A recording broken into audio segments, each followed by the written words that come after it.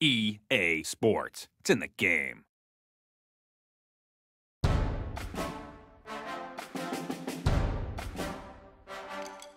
There's a couple more things I want to touch on in NCAA 09. If you're like me, in the past you only called timeouts to stop the clock. That is not the case in NCAA 09. Calling timeout gives you a lot more than just stopping the clock. Interactive timeouts. If you call timeout in NCAA 09, a screen pops up with options, offense and defense. Block better, break more tackles, get open.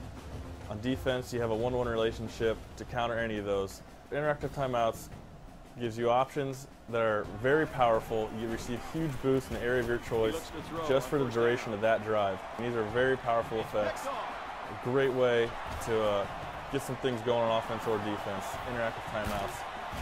Another thing timeouts are great for in NCAA 09. If I'm playing a guy who's kicking a game-winning field goal, I'm icing the kicker. When he lines up, call timeout.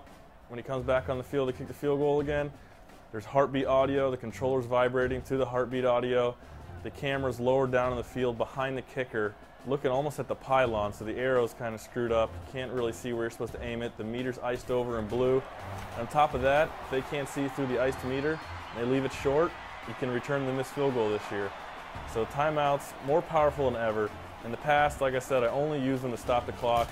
This year, timeouts helped me win games.